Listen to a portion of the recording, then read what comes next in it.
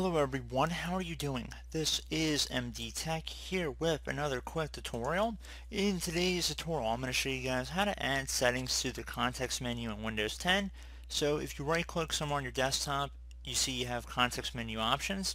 So in this tutorial, I'm going to show you guys how to add something that would also say settings. So if you right click on your desktop, there should be a settings option here. Pretty interesting idea here. And in today's tutorial, I'm going to show you guys how to do it. So first things first, I'm going to have a link in the description of my video to a pastebin file.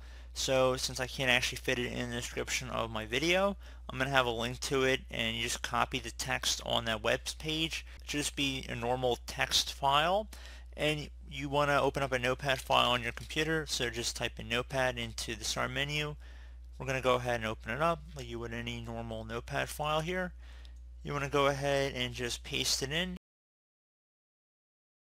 So if you scroll to the top, it should say Windows Registry Editor version 5.0, and it should end with the holographic with a little end parenthesis in here. We're going to left click on the file, tap on the top left click on Save As.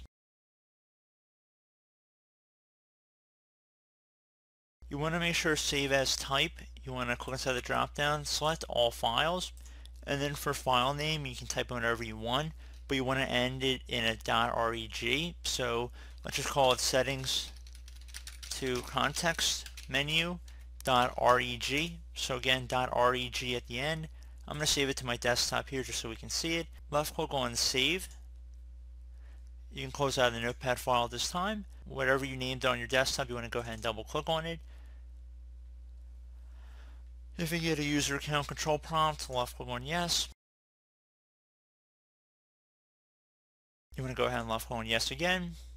Should say it has been successfully added to the registry. Click on OK.